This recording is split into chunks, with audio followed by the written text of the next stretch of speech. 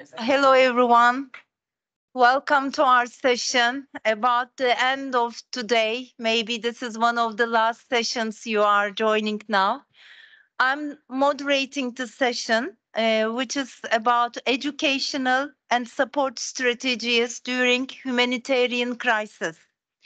My name is Nevgül SAFKAN. I'm the general manager of Sabancı Foundation. For those who cannot see me, I'm a white woman with brown hair, green eyes. I'm having a black jacket and with a white blouse in it. I will be moderating the session and we will focus on early childhood intervention, inclusive care, and resilient education models to support refugees and internally disabled people with disabilities. We will learn about 5 great examples from different parts of the world. My foundation, Sabancı Foundation, is one of the largest philanthropic organizations in Turkey. Our vision is to create a society where individuals enjoy their rights equally. Our target groups include women, youth, and people with disabilities.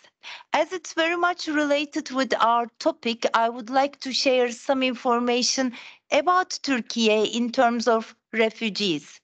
According to UNHCR 2023 data, Turkey hosts 3.4 million refugees. This is the largest refugee population worldwide. Also, the percentage of people with disabilities in this community is not known exactly. The estimate is around 24%. Many conflicts and associated health problems, of course, contributed to this high rate. Many refugees face challenges in terms of food security, livelihoods, shelter, health, protection, and education.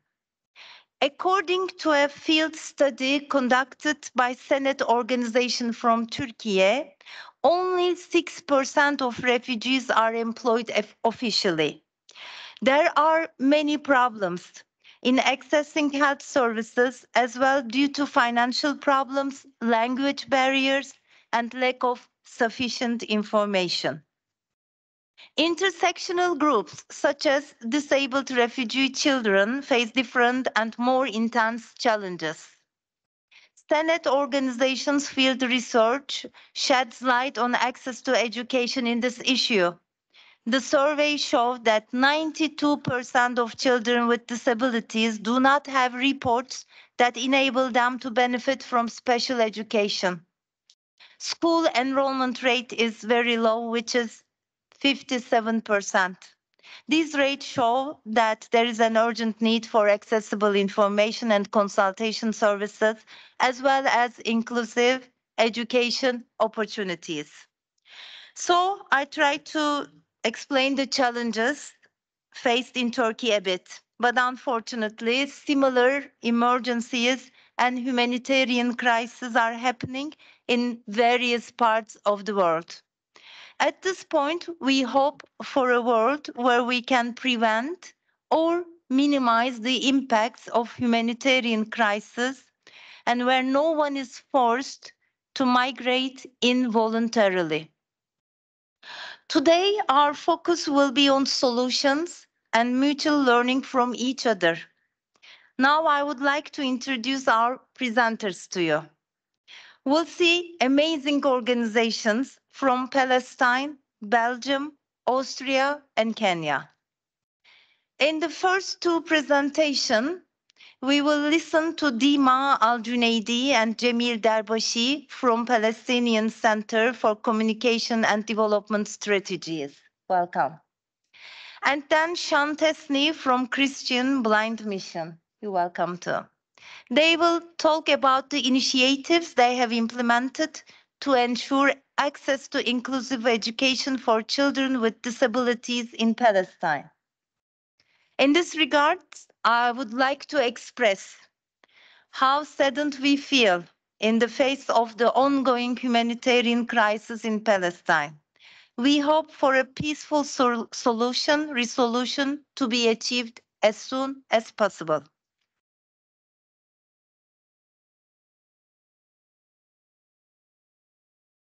Thank you. Thank you. Then we'll listen to solutions developed to support Ukrainian disabled refugees living in different countries. While Tiziana and Lisa from the European Association of Service Providers for Persons with Disabilities will talk about the situation in 6 different countries, Johannes Fellinger and Stephanie, they will from the Hospital of St. John of Godlinz will elaborate on their efforts in Austria. I would also like to repeat my wishes for peace regarding the ongoing occupation of Ukraine since 2022. And lastly, we will listen to Eva Disegna from Christian Blindenmission. She will talk about the migrations resulting from drought in Kenya, Turkana district, and solutions created for inclusive education, access for children with disabilities in refugee camps. Before giving the word to them, I would like to mention the terrible earthquake that affected Turkey and Syria last year. Also, it has been 1 year now. Efforts regarding inclusive education in the disaster region are still very limited. The process has not yet returned to normal.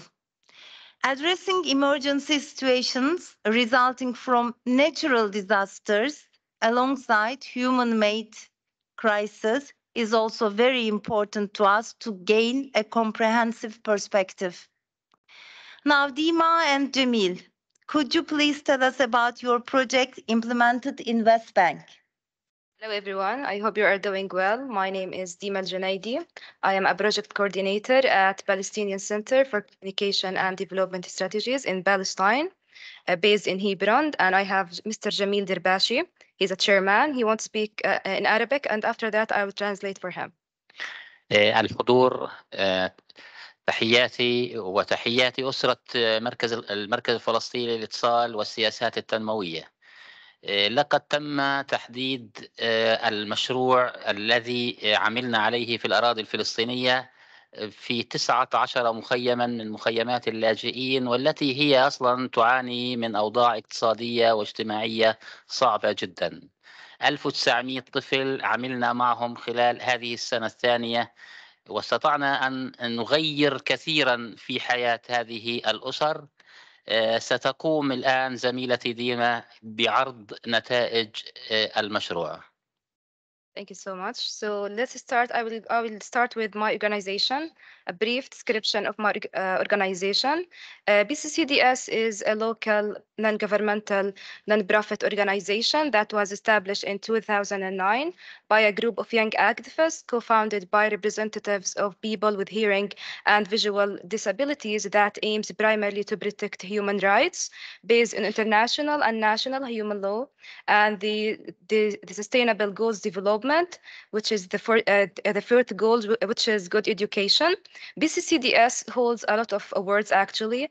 The first award was King Abdullah International Award for Youth Creativity and Achievement, award from the League of Arab States, Ashoka International Award, Saudi Ministry of Foreign Affairs Award, and we are actually so pleased to add Zero Project Award as the 5th on the list. It's our pleasure to have this award in our organization, and we are very proud of our work at this project. So let me talk about our project. It's called a STEPS project. We called it STEPS project because each step in this project progressed successfully. Would you like to use also your presentation? You have the pointer there. I would like to remind you if you want to use it. Thank you.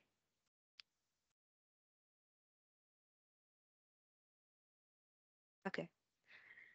So STEPS project is a project that focuses on students with the aim of improving the educational outcomes of students with hearing and visual disabilities in schools located in 19 refugee camps run by the United Nations Relief and Work Agency.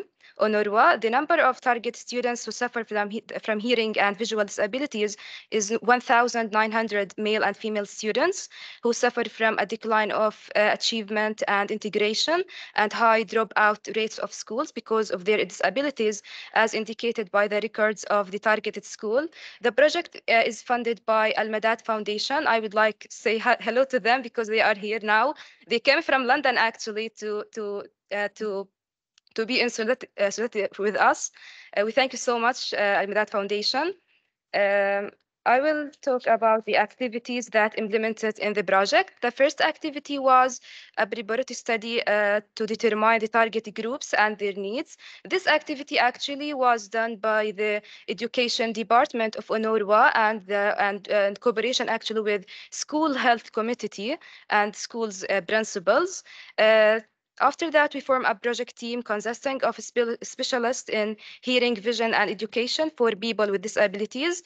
After that, we make the comprehensive field examinations and screenings for within school using the latest technological means. After that, when we do the screenings for students, we provided students with 743 glasses who already have a disability and problems with the vision, and 211 hearing aids for students who have hearing disabilities. After jointly, we train teachers on the mechanism of inclusive education, emotional education, and active education to transfer experiences while working with the target students, as well as training the counselors on mechanism of community integration for students with hearing and visual disabilities, active learning activities to raise the achievement rate. After that, we have the community integration activities in the school, classroom, and community.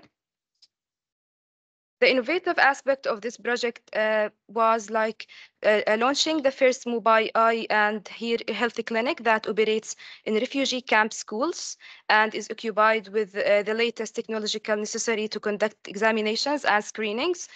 Conducting screenings for students within their schools. There is no option to go to the clinic or hospitals. We do the screenings in the schools, which contributed to raising the participation rate for students, giving students opportunities to choose the appropriate eyeglass frame, knowing that we prepare more than 100 types of frames for each school. So each student actually has the right to choose the appropriate eye frame. We didn't give them like a standard eyeglass. No, you have the opportunity to choose the proper and the one that you feel looks good for you. I will share like some photos. Yes, here are some photos of screening in schools.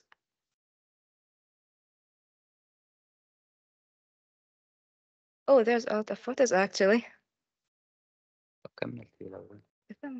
بس في photos.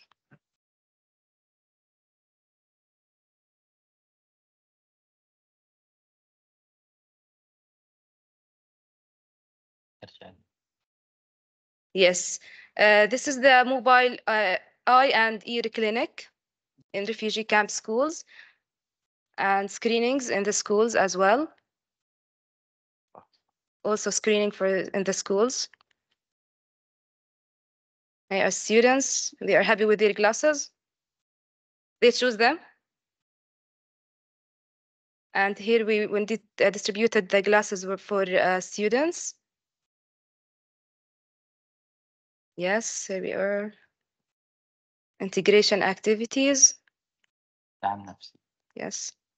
Here, I'm convincing this girl actually to choose this glass. She was like, "Oh, I'm not going to choose this." I told her, "No, it's really beautiful on you."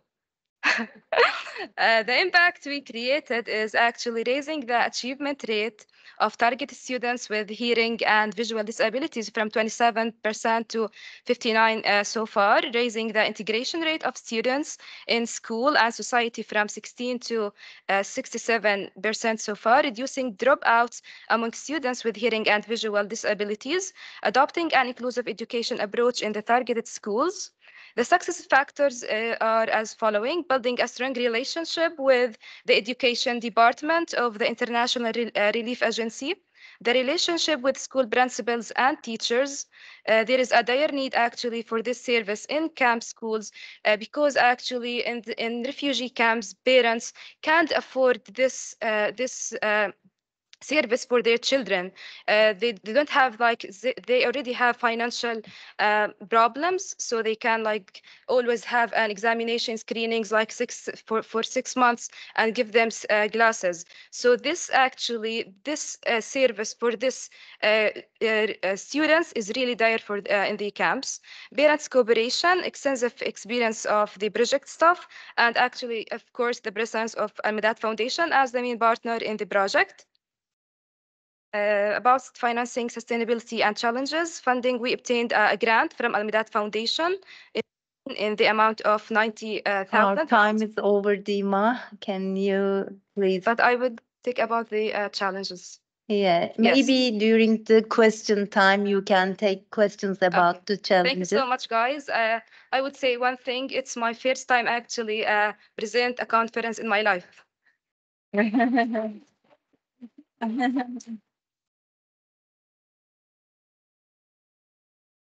Thank you. It was great what you have shared with us. Actually, to see the impact, you just look at the photos, you see it there, and not so much to say. Thank you so much. Now we'll continue with Sian. She's standing there, easier for her to talk about the project now, CBM's efforts in Palestine.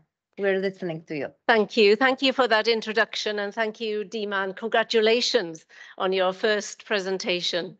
My name is Sian TESNI. I'm Senior Global Advisor for Inclusive Education for CBM.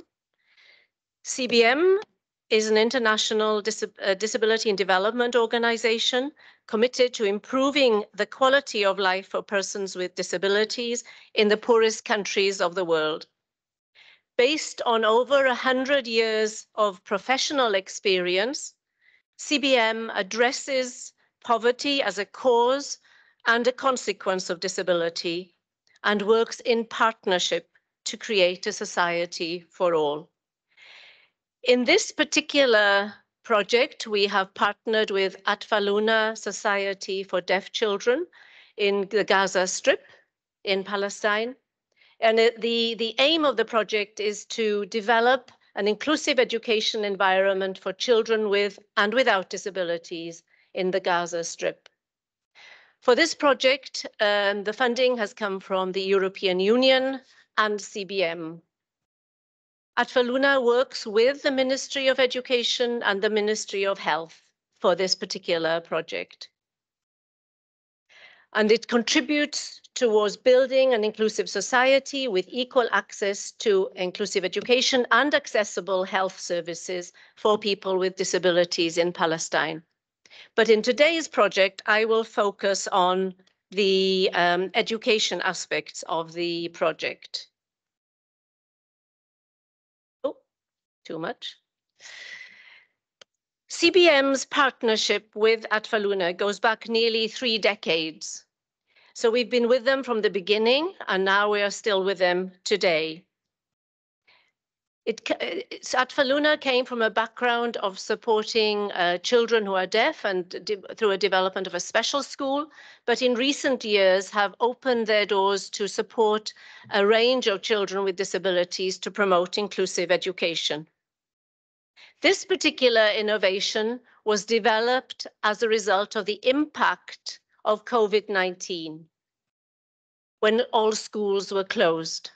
And in most of our countries in the world, we all experienced the impact of the school closures and what that led to in terms of the impact on children's development. Atvaluna had already developed many resources in terms of teaching sign language, in developing teacher capacity, vocational training, and other skills, and had a big resource library already available. But because of the impact of COVID-19, it was seen that actually a step forward to ensure that children can learn when schools are closed, regardless of the situation. Training teachers in e-learning was necessary, which took them into quite a new area. They also needed to learn the skills related to developing e-learning resources. One thing is having resources available in a center. Quite the other thing is to then develop those resources for use in e-learning and e-teaching, a hybrid approach to education. So the distance learning methodologies were incorporated. E-learning was seen as an innovative way to provide distance education. Not only to develop the resources, but also to assess where the gaps were, to provide a way of targeting children's learning needs, dealing with their own individual needs as well as group needs, building platforms in ICT solutions to build the capacity of teaching staff on inclusivity and digital skills, to promote inclusive e-learning, to train parents and work with parents on how they can best support their children at home, and involve other actors in the community, in education, in other areas of the community, and with other organizations, including the provision of psychosocial support.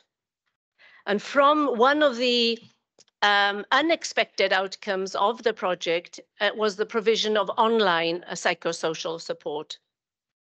And the impact of that on of bringing the e-learning into the next national framework for inclusive education.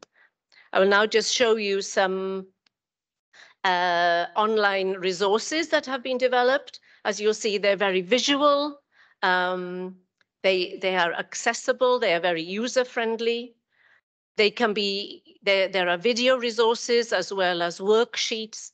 These can be downloaded and can be viewed when connectivity is available, or when they're able to download them at home without using them offline as well.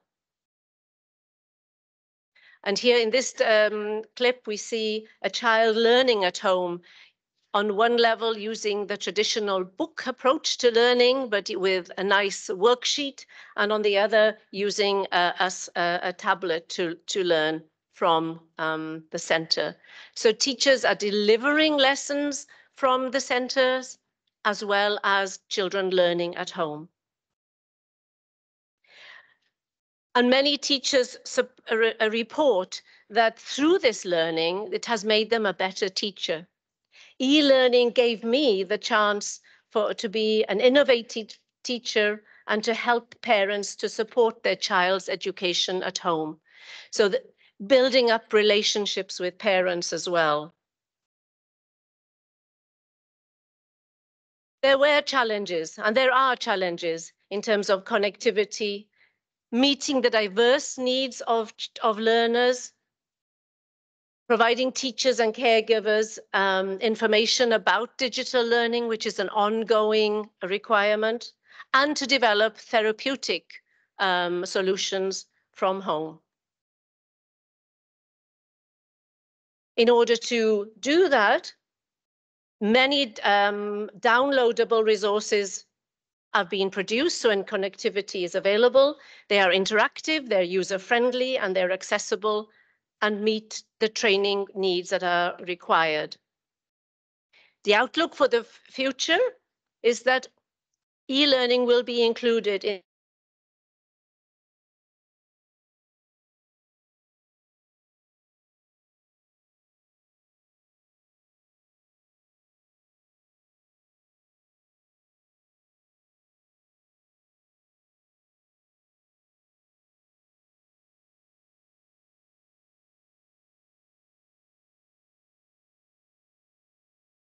e-learning, and there's ongoing therapy provided. And I'll just finish with Alma's story, a child who was very eager to learn and very frustrated when schools were closed. But online, she reports that I can continue to learn, feel safe with my family, and make friends. My learning does not have to stop. Learning is my safe place. And that's so important wherever we are and wherever children are, that they feel safe in their learning, because that's when learning happens. You need to feel safe and confident. Thank you very much. Thank you. Thank you, Sean. Learning is my safe place. Very, very good sentence to maybe explain the whole impact you have created. After examples from Palestine, now we're moving to a different region. Tiziana and Lysia will talk about the work they have done to address the challenges faced by the Ukrainian refugees.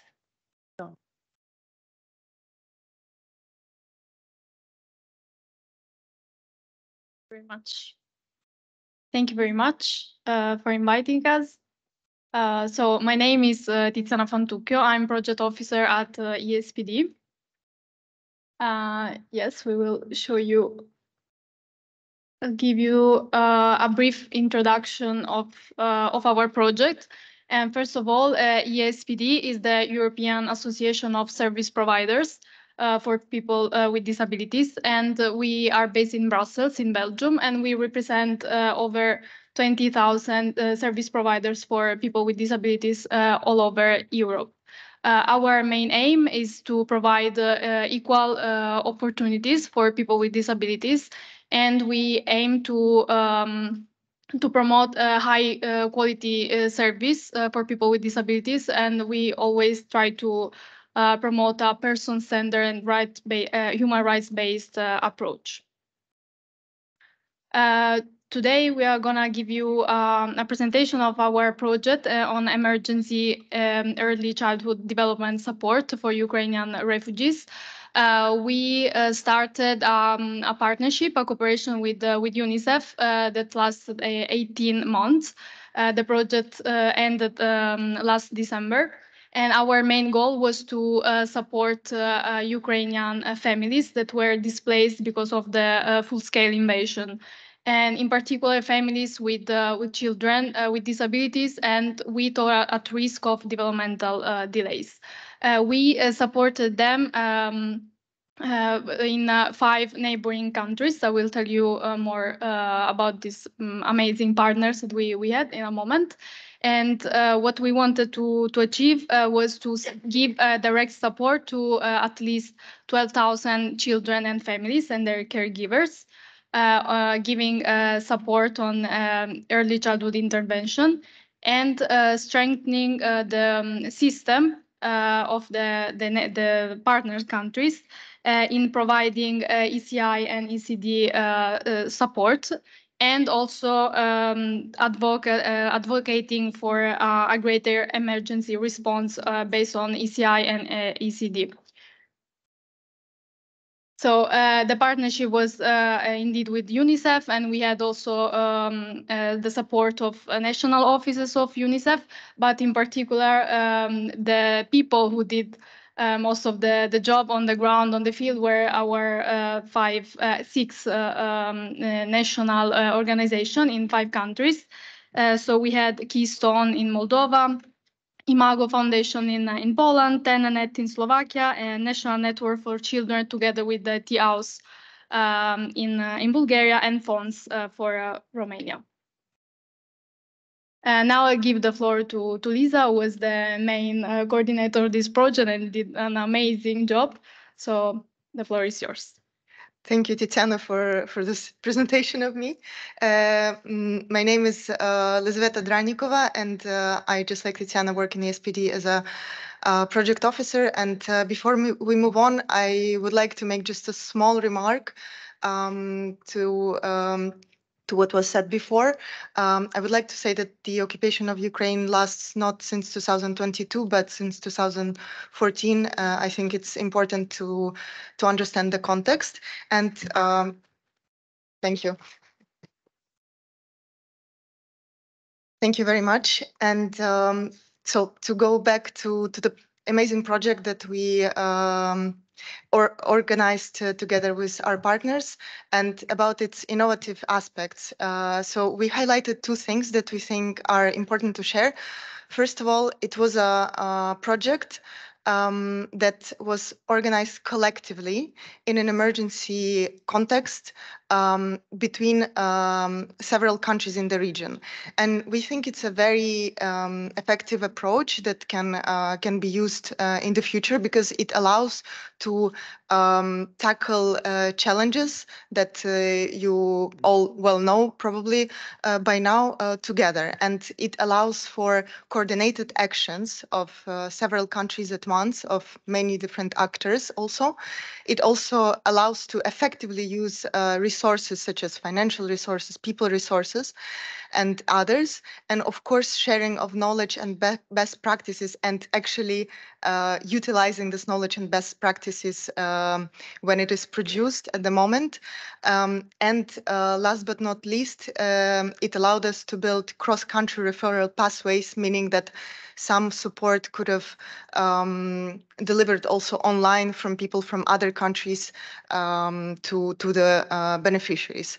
So moving on, the other aspect that we wanted to highlight is the how the direct support was realized. It was thanks to more than 500 family consultants and also more than 500 peer support facilitators who were people from the community who were trained thanks to the cascade training on basics of early childhood intervention, on psychosocial support, and also peer support. And basically these people were our hands, let's put it this way, in helping the final beneficiaries. And after the project was concluded, we had conversations with the implementing partners, and they all said that this approach can be replicated in emergency situations, and that it's very effective, and it allows to engage population and produce more sustainable results. And it importantly also it can be used not only in disability sector but also in a range of other sectors. About the impact that was possible thanks to ECDUR project. As Tiziana said, the initial goal was 12,000 people, but we managed to reach more than 20,000 people with support. Also, in terms of work done by with the governments of the 5 participating countries, we identified key solutions and solutions to these challenges to improve national systems in terms of early childhood intervention support for their citizens, but also for the refugees. And we managed to raise this political discourse on the EU level thanks to series of high-level events in the European Union. And I would pass the word to Tiziana to continue. Yes, I will just briefly summarize. So the idea of the project was built indeed to create this bridge between the emergency response, but with a long-term ECI approach. So what we did was to train these professional specialists, and even if they will stay in the country or go back to Ukraine or go to other countries, they will bring this knowledge with them. We managed to trigger some, I would say, legislative changes in the national level, and as ESPD, we are going on at the EU level. Here, just yes, I will stop. It's just some testimonials from our family consultants and mothers that you can read. I can just read one and I close here. So from one family consultant, we had this feedback that I'm very glad that I joined the project. By helping others, I help myself. it has come a new stage in my life. So just to highlight that also family consultants were refugees themselves, and they managed to help others. So thank you very much. Thank you. Thank you both. That top numbers you have reached. Congratulations with your project. Now Johannes and Stephanie, they will present their project implemented for deaf Ukrainian refugees in Austria. I just give an overview about the situation where we could learn a lot about strong points of a community like the deaf community to support each other, and about services which are closely linked to the community. In Upper Austria and in other places of Austria, we have health centers for deaf people. Over 30 years, deaf staff, hearing staff, all using sign language, caring for health and social needs, and being closely linked with the deaf community. And then, almost 2 years ago, the terrible situation in Ukraine occurred, and the strong point of social media, the deaf in Ukraine knew about the strong points of our region. And that was very interesting, how quickly the deaf refugees came into our country. They came before the hearing came. And they came with family and dog and children, and even the cat. Steffi will tell about the project in detail, but I think it's very important to see the strong points of a community of people with special needs and the use of modern technology and the availability of services. Of course, we have to share, but there is a place, a safe harbor to land. And I think there's a video prepared. I hope it will work.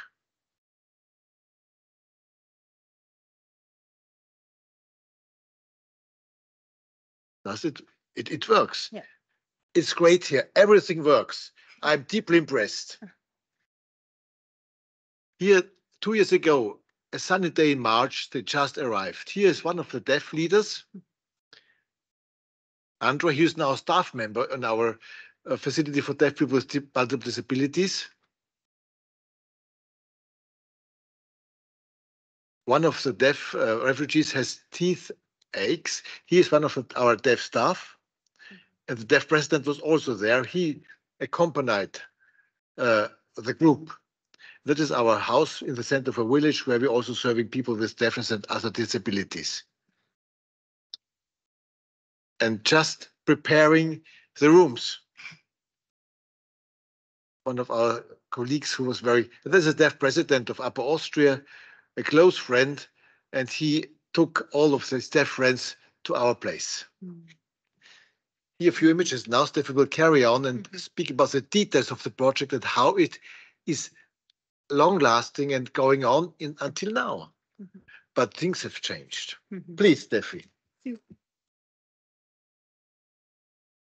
So when the first deaf Ukrainians arrived in Linz in late February 2022, we started. I should come closer. I'm sorry.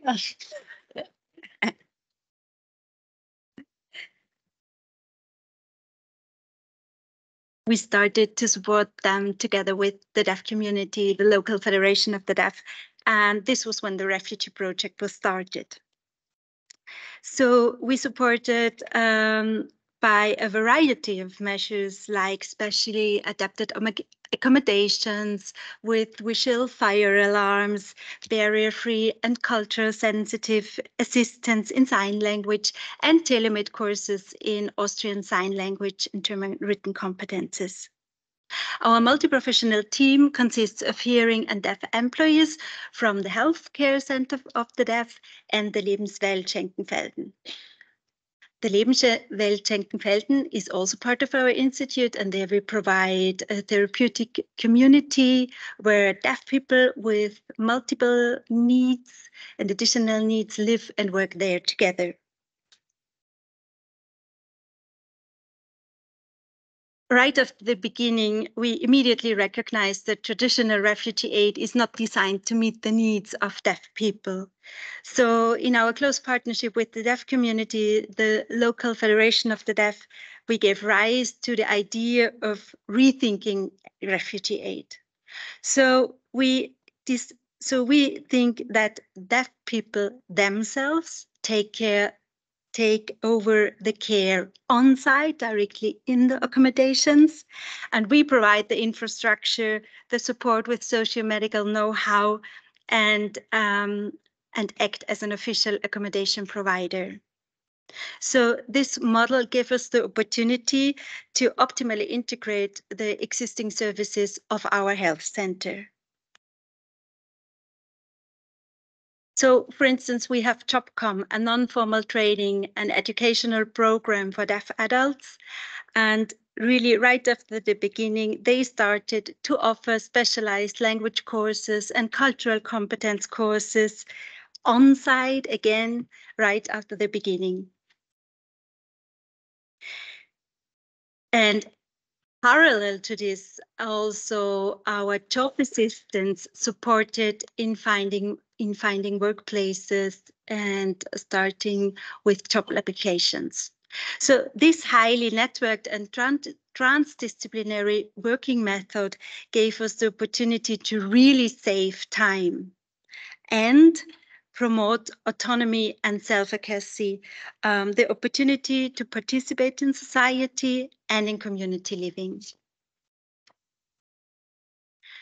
And this social participation and self-efficacy are the topics that drives us the most. And to offer a cultural sensitive and barrier-free service is our aim. With our project, we hope to encourage others to start and get involved in the work and care for refugees with special needs and break some new ground. Thank you. Thank you. Thank you for sharing this presentation with us. Now we'll talk about natural disasters. Eva will tell us about the drought in Kenya, the project they developed because of this, and the results.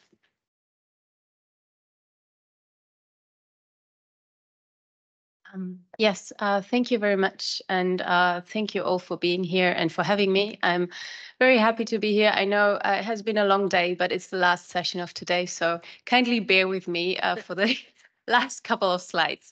For those of you who can't see me, I'm a white woman in my 30s, and I wear a red blouse and a colorful jacket to resemble my African colleagues.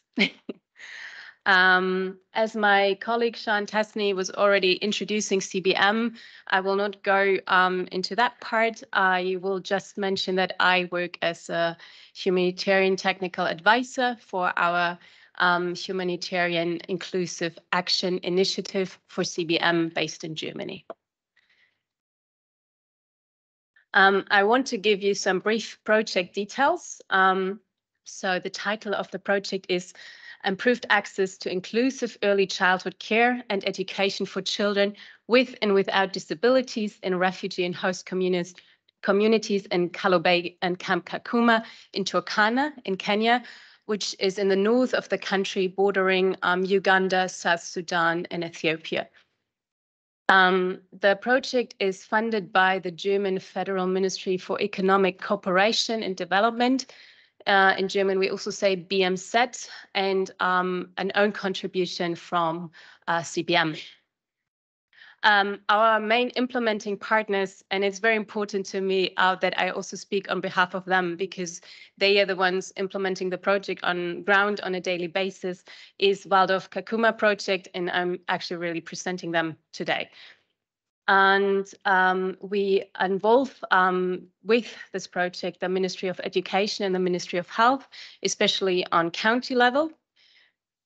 And yeah, the location I said is Camp Kalobey and Kakuma and the host communities around the areas.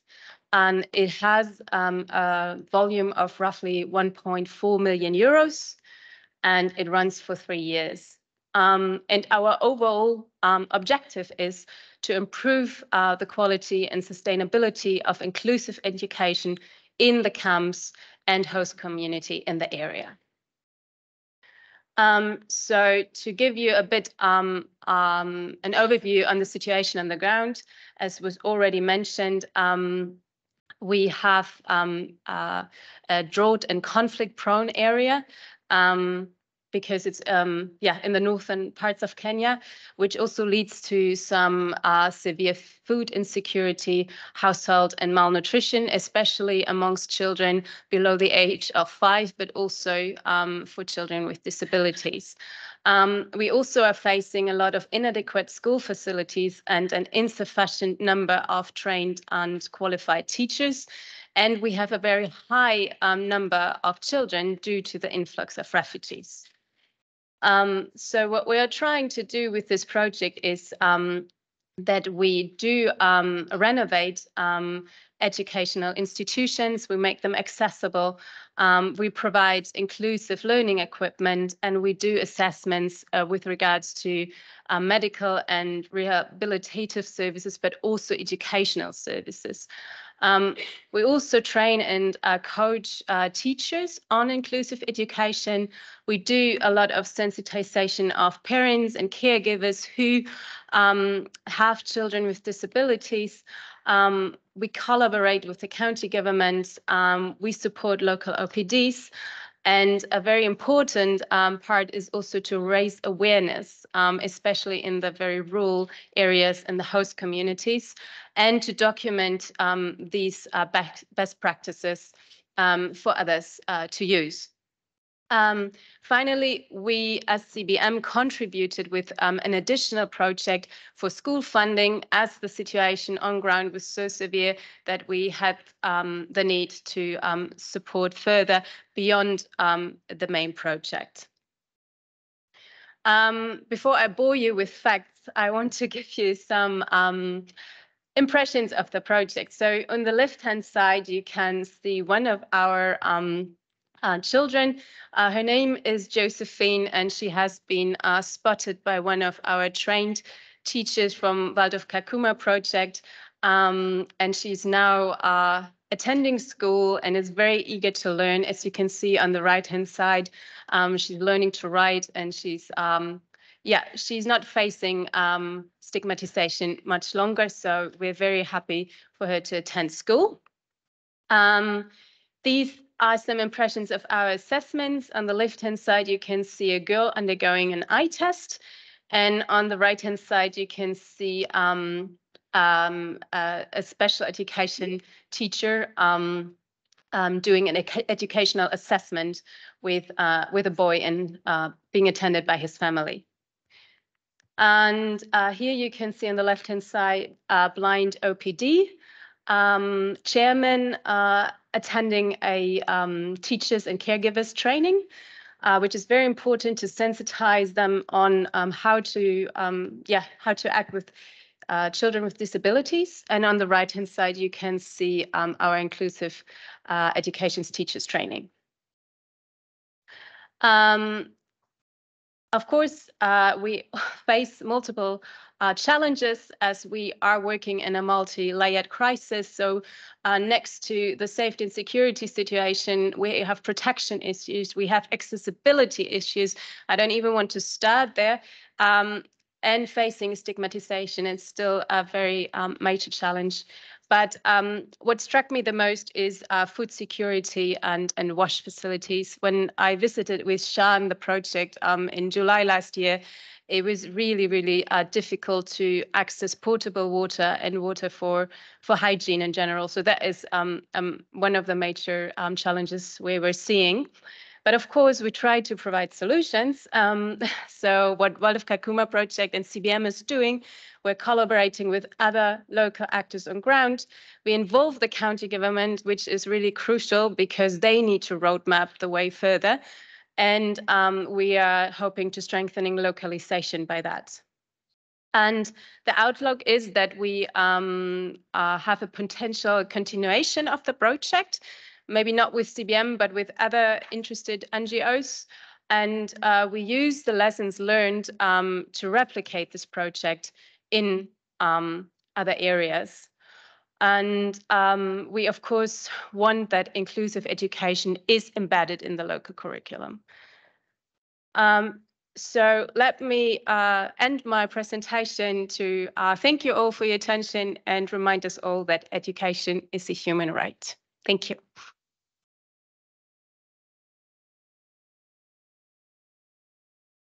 Thank you. Thank you, Eva. Thank you all for the great presentations. Now it's time for us for the questions and answers. I'm sure you have your questions as you have listened to various different but all very successful projects. Who would like to be the first, please? Yes, that was left. Thank you so much. Thank you so much for I was letting me going to answer. raise it. Yes, Yes, please. actually, there were a lot of challenges in the project. The first one was the widespread need in refugee camps for this service in the camps, especially regarding the classes, because the extensive use of mobile and technological devices. Difficult security conditions in Palestine, in the targeted Palestinian camps in the West Bank, and the inability for us as the team of the project to go through the camps because the repeated closures in the West Bank schools. But you know, we are Palestinians, so we always have plan B.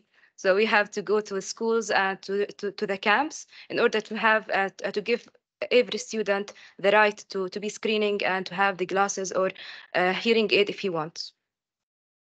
Yes, that's it. Great. Congratulations, really. Really. All right. So do you have questions for other panelists, please? Yes, please. Hi there, this is Edward Winter from World Vision. So I'm just wondering, for any of the panelists, were you able to collaborate with mainstream humanitarian actors? Were they interested in supporting disability issues? So any lessons learned from that, positives or negatives? I'd just be really interested. Thanks.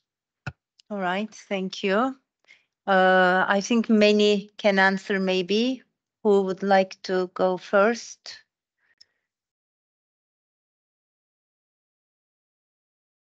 Johannes. I think one has to collaborate and one has to make them open to adapt to special needs and to involve other stakeholders as well.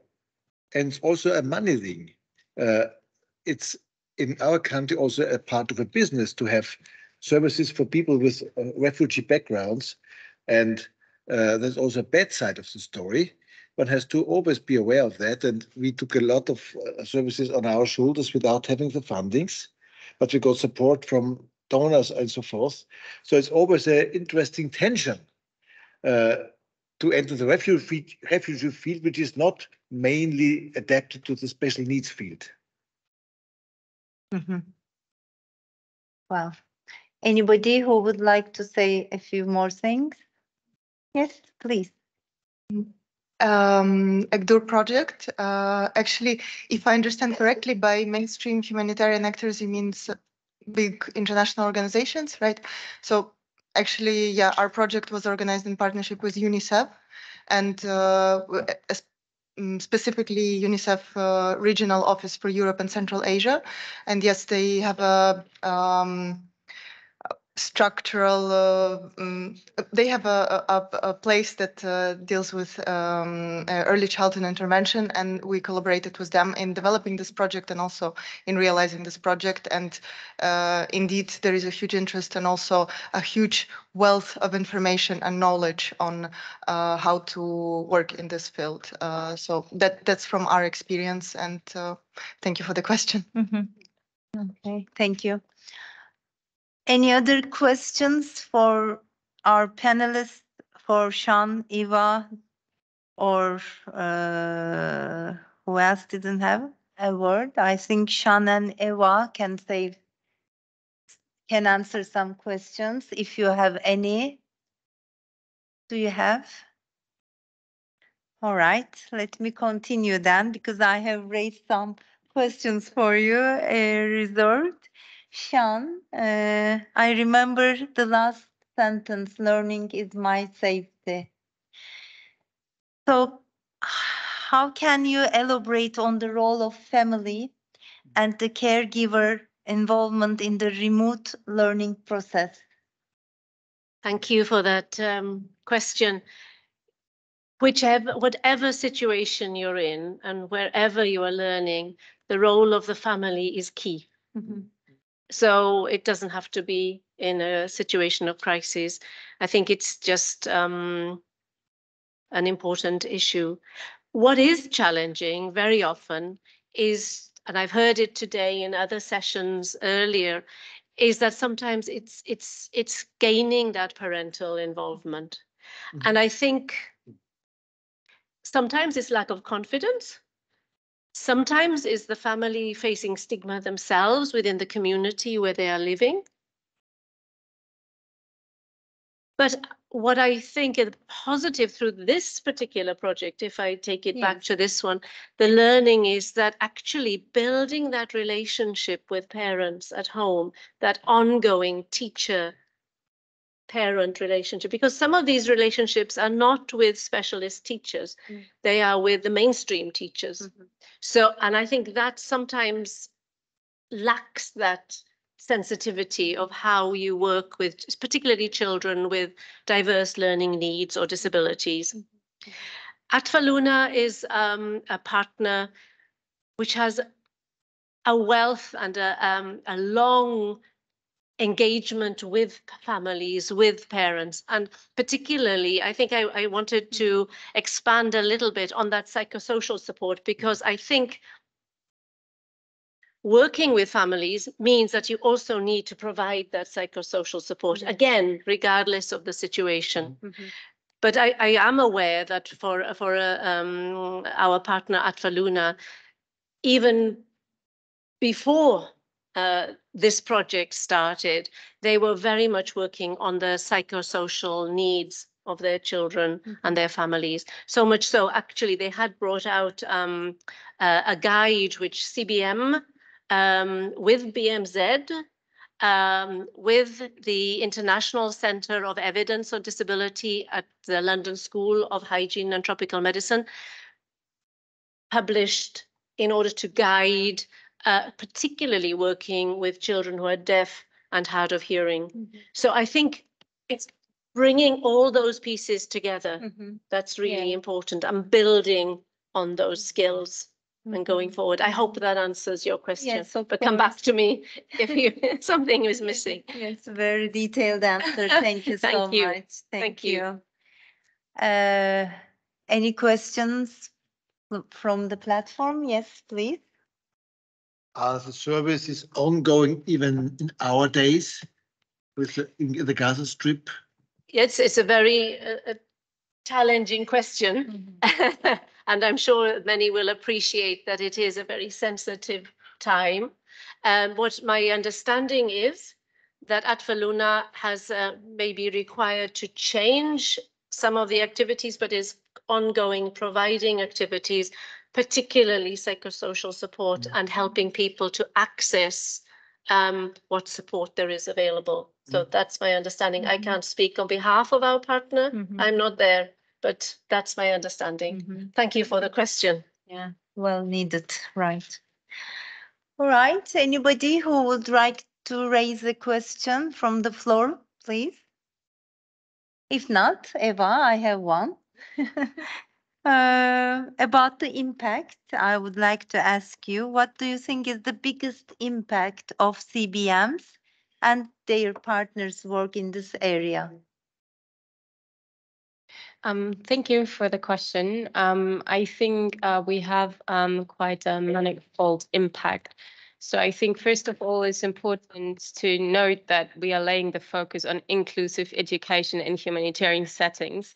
So which is often difficult because as I was trying to present in my presentation, we have so many other challenges to face, like wash, food security, protection, safety, security. So a lot of other actors are arguing, why would you lay your focus on inclusive education? Then I think as a second point, we engage the community, which is really key, as Sian was on, and the other colleagues were already mentioning. So family, the community, the teachers, and sensitize them also around stigmatization and disability. And thirdly, I think it is very well accompanied by the medical and educational assessments, because often there are children with disabilities, but people don't know about them or don't know how to deal with them. So these assessments are really crucial to actually know how many children with disabilities are there, because we don't have reliable data in these areas. And then finally, I think it's also about strengthening the local economy by using local supplies and working only with local structures, but also involving the county government, because eventually we are trying to advocate that they embed inclusive education within the curricula. Thank you. Thank you. I think we have a couple of more minutes, so I can raise 2 more questions maybe, one to Tiziana and Lisa. Can you tell us more about the roles of family consultants and peer support facilitators? How did you select these people? How did their work look day-to-day basis? And what influence do you think it has on young children from Ukraine and the families? Thanks a lot for this question. Indeed, it's very interesting. And we had these 2 main groups of people, family consultants and peer supporters. And family consultants were people with some prior experience in work with children, either in early childhood intervention or even teachers or doctors with some experience again with children, while peer supporters were parents, and in most of the cases they were themselves parents of children with disabilities, and most of them came originally from Ukraine, but we also coupled them with some local people, and they were working in multidisciplinary teams. So with other specialists, they were trying either to solve the issues of the families if they had the capacity and expertise on the spot, or in most of the cases refer them to the professionals or to other members of the same group. And importantly, the work was on the cases. So it has never been almost never been one session when a person would come with a child and say, we have a problem, 1 hour and it's finished. No, they would come with a child, and the work would always be done with the family on the case. So multiple sessions until the problem at stake or issue were solved. And it's also important just to sum up how their work looked like. Initially, it wasn't that easy to start this work rolling because people were so focused on securing, basic needs such as accommodation, food, jobs. But it came very soon as a realization that it's very important to provide support to young children, especially those with disabilities or developmental delays, because this time is so precious while the child is developing and has this neuroplasticity of their brain that we also managed to push the message that it is important not to waste any minute. Thank you. Okay, then my last question is a common one. When a crisis occurs, many institutions who do not work in the field of humanitarian response primarily also want to take action. What would be your first recommendations to these institutions at this point? What is the first thing to pay attention to in inclusive emergency response.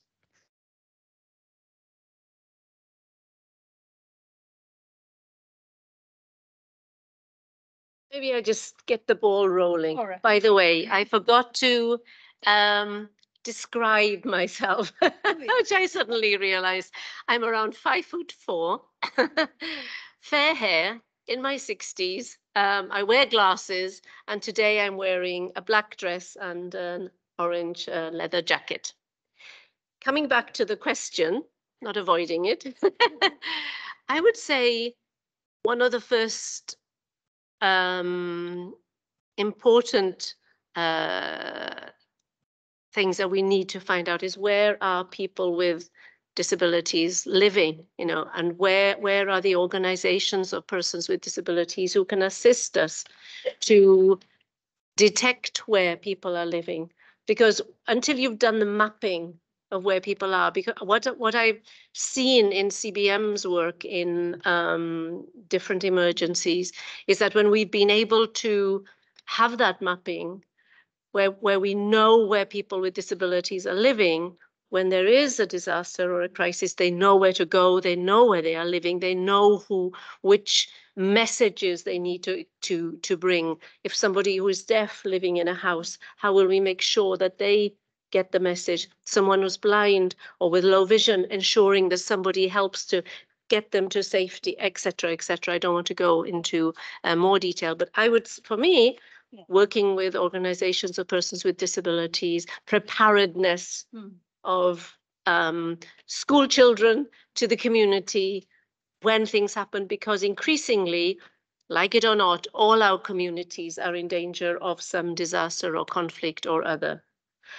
So we need to be prepared wherever we are. That's my 2 pence worth, and getting the ball rolling. Getting prepared for any kind of crisis, having a plan, maybe not a very big one, but something, yes.